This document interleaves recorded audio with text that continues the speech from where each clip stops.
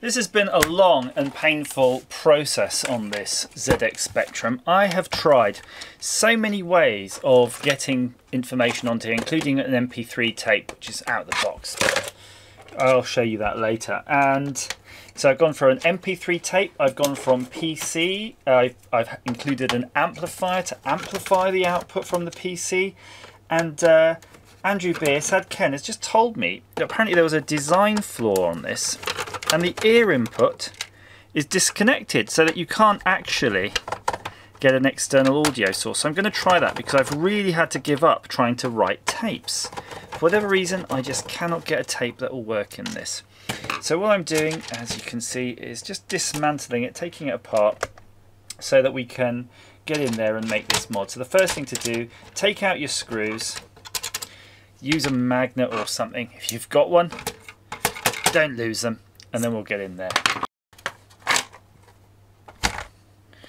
Just going to undo some of these ribbons. You'll notice when you get in there you'll have something that looks like that.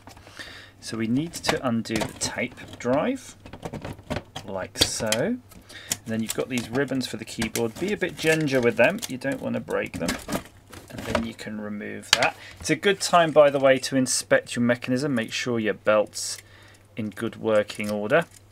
And that, by the way, is the input from the tape head itself there.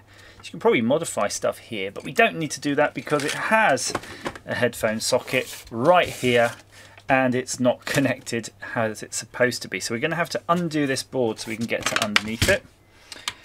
Oh, I do love these PCBs. Look how small they are. They're just so terse compared to the original ones, and that's because when Amstrad took over the ZX Spectrum, they of course had better custom chips. So I say better, I don't know. They've just consolidated more stuff on the design. I think that's enough. Indeed it is. And that's really the guy that we're looking for. So let's move this out of the way and get to work. So the first thing we need to do is actually remove this headphone socket altogether. So flip it over onto its back. Apply a little heat and a little solder just to reactivate those old joints. You'll have flux in your solder, you see, and that will help. If you've got separate flux, you can use that. And then just get your solder sucker, bit of heat. Make sure you get nice, clean suction. I didn't. I should have held it on there a little bit longer, but that's okay. I'll work it. In fact, look at that. We're getting a lot here. These are some old school through-hole components with loads of solder. One more round and it will be done. One more.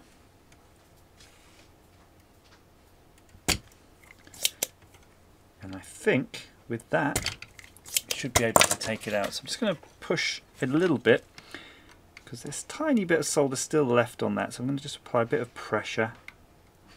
A little bit of heat, a little bit of pressure. Ow! It is hot. It's just, you can see it's on the verge of coming off there. It's just, oh, there it is. Tiny bit more. And those holes are relatively clear, so we will be able to get to that. So you can see the headphone socket is off. Put it aside. Don't lose it. And you'll see one of the problems is that they've actually connected the left and the right channel together. So the first thing we have to do is disconnect those two channels, and you can use a tool of your choice. I'm going to use this Stanley blade. Make sure you're cutting away from you, and you don't really need to do too much apart from get in there and yoink. In fact, that is probably good enough. You can see there's a nick between the two, but just belt and braces. I'm going to just break my own rule and come towards myself a tiny bit. So I've chopped that piece out altogether, and if I zoom in, you can see that you've got a very clean break. Now we flip the board over. Right, we're flipped over. So what we're going to need to do is reconnect our headphone socket, which you can do it to your leisure. I just want to show you the main thing. There's a capacitor on the other side, this C200, you'll see it there, an electrolytic capacitor. What we want to do is connect to its leg, and look here, study it. You can count them up. 1, 2, 3, 4, 5, 6. I made a little arrow. That is now going to connect to our newly isolated earphone input. So if you can see what they did before, they had these both connected so that you'd have stereo sound output, which doesn't work anyway properly.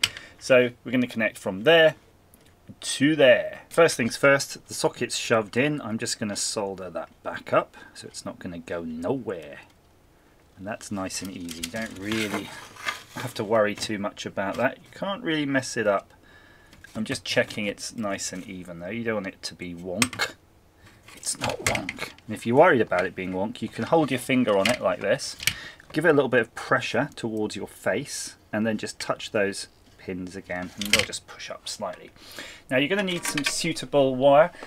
It doesn't really matter what you've got. I've got some Kynar, but also I've got this regular wire, so I'm just going to use some the regular wire and some dirty pliers, just exactly like if you got some stuff at home and you're not really fully decked out like most of us. And you can see even I'm struggling a bit to get a bit of clean wire, but I have. Now you're going to want to tin that, so get your bit of solder, and you can see I'm using super thick solder as well. I bought the wrong type, and just put a little bit on the end, just tin it nicely. You can see that's nicely tinned, it's actually sticking to that solder. And then go to your place on the board, hold that there, and just a quick dab, and they are joined. They are inseparable now. Now it's up to you how you want to route your wires. You can go diagonally like that, or do a nice little L shape and stick it to the board. I'm lazy, I'm going to do diagonally, I don't care. And make sure you cut off just enough, because you don't want it too long, but you don't want it too short, because you can see now I've gone diagonally, so I've got no scope for messing up. If I strip too much, it could all be game over, and then I'll have to get another piece of wire. So now we're ready. Let's tin that one while we're there. See, that's nicely tinned. I'm not soldering it there, I have to solder it here where we have the little arrow. So we've got a bit of tinning on there, and you can see it's plenty long enough. And it's just going to touch that on there. Boom. Inseparable again, and you can see that's what it looks like. So now you've got sound coming in. If you're using the appropriate lead, sound coming in now can go to that capacitor here, and then that gets processed as into the ASIC. And you can see all of this is actually hooked up near where the cassette tape is, and that's no surprise, of course, because we are basically hijacking this whole thing. And if you did buzz it out, you could see where that record pin goes, and the record pin is that second pin down. I'm just tracing that down to there, which is the other side of this ceramic cap, which looks like it's getting ever so close to this electrolytic area. We'd have to buzz it out to check, but you can see that's all going to be coming through the same stuff. That's fine. Put it back in the box. Do do do do do do do do do. Look at that. It's nice. It's a nice little board, this, I have to admit. I didn't like Spectrums. I have a lot of trouble with Spectrums, but I have very little problem with the Amstrad Spectrums.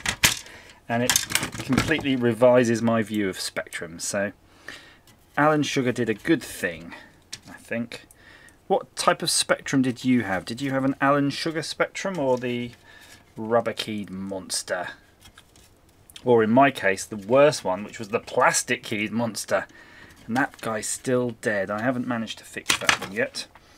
So let's get the keyboard on. Now this is where you again have to play with this a little bit, but look, you can just do it on its end. It's not even a problem really, is it? Look. It must have been nice working in the Amstrad factory. They've made it so easy to do. Pop those in, and then you've got your tape connector, and then as you're rotating it, tape connector goes in. You can't see that, but it has. And then the top is back on. Give it a little wiggle. It's happy. Put down your magazine or whatever. Flip it over. You don't want to scrape it too much. And whack in your 6. Yes, I counted them. 6 screws in the back, and you're ready to try it out. As you can see, this is a ZX Spectrum Plus 2 all plugged in again. I do have the audio coming from this laptop, and the laptop has a ZX Spectrum program called WinTZX, which actually can play tape things. There's no tape at all in there, as you can see. So what I'm going to do is hit play in this piece of software. Oops, actually I have to push return here, don't I, first? And I'm going to push carriage return here, which will start the process. And you can hear we've got that lovely sound, lovely loader sound is coming through. And there you go, program depulsar, and away it goes.